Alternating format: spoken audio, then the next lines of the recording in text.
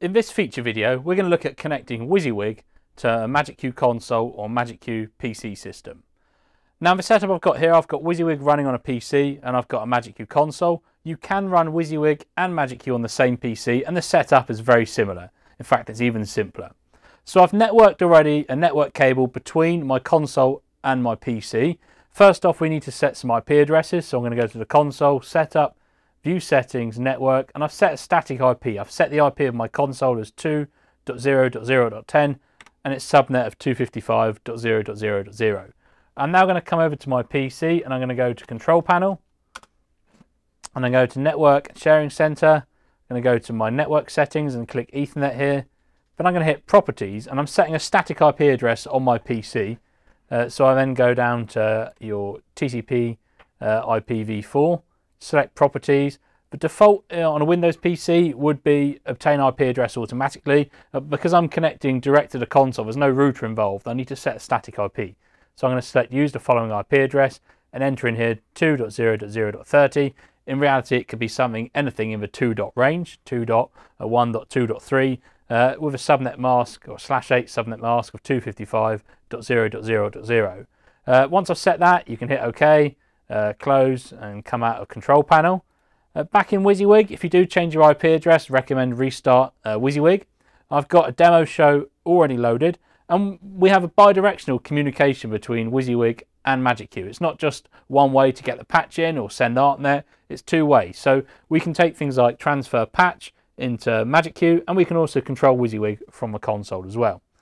So next off, you need to go to live mode in WYSIWYG and we'll presume at this point you've already patched your fixtures in WYSIWYG. You've given them a universe, given them an address, given them a circuit, so you're ready to go. If you need more information on that, take a look at the cast WYSIWYG tutorials where they go through how to set your DMX addresses of fixtures in WYSIWYG. So we're going to go down to Managers and we're going to go down to Device Manager. I've already got here inserted a ChamSys MagicQ console. You need the ChamSys MagicQ WYSIWYG driver, and that's included with the software from version 1905 onwards. In earlier versions, you need to get the driver separately from a ChamSys website. So we come to Device Manager, we go New, we go Consoles, we select Manufacturer, we select ChamSys, select ChamSys MagicQ, and we insert that as a console. That'll get you to this point here. We're not connected at this point. We need to go to Properties and we need to bind our universes. We need to say which WYSIWYG universes are going to be connecting to MagicQ. So at this point, let's jump over to our MagicQ console. We've set the IP address in MagicQ already. We're now going to go to the View DMX.io window and you can see you've got the visualizer column here.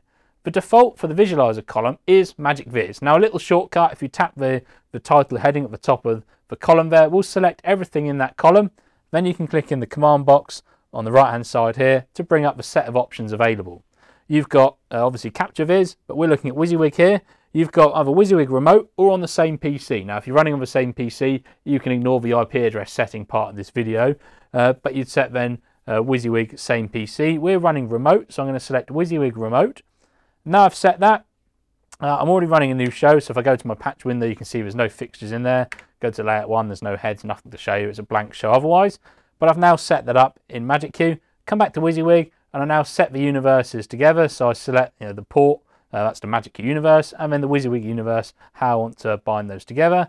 So get the ordering of those right. Once you've done that, you can see I'm not connected here at the moment. I hit the connect button, and it should now detect my console, and you can see it now reports connected.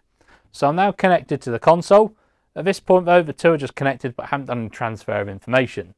To do that, I'm going to go up to the Live tab and I'm going to select Auto Patch. Now, if you already had a patch in MagicQ already, you hit Clear Patch, but I've got a new show, so we don't need to do that. So I'm now going to hit Send Patch, and you can see it now says Send Patch completed successfully. I can close that in WYSIWYG and now press my Patch button in MagicQ, and you can see it will now patch my MagicQ console. It's now patched up the console and it's patched my dimmers, the auras, pointies, and LED fixtures in there, all ready to go. If I go to the layout 1 view, you can see I can go and select the 4 pointies and locate them, and you can see I'm controlling WYSIWYG now. It's a direct two-way connection, so I've taken the patch from WYSIWYG and it's patched my MagicQ console. I haven't had to go to choose head and set addresses. It's taken that from my WYSIWYG show file and it's patched up my console. I've now got direct control, so you can see I can go to position and I can start programming those fixtures using WYSIWYG. So I can go and fan those out. I can go and set a color on those, like so. But it's two-way comms. You can also use WYSIWYG to send information when you're programming into MagicQ. So if you've been using WYSIWYG as your visualizer, and maybe you've set your focus positions, or you've done some looks in live mode in WYSIWYG, you can transfer that information and speed up your programming into MagicQ.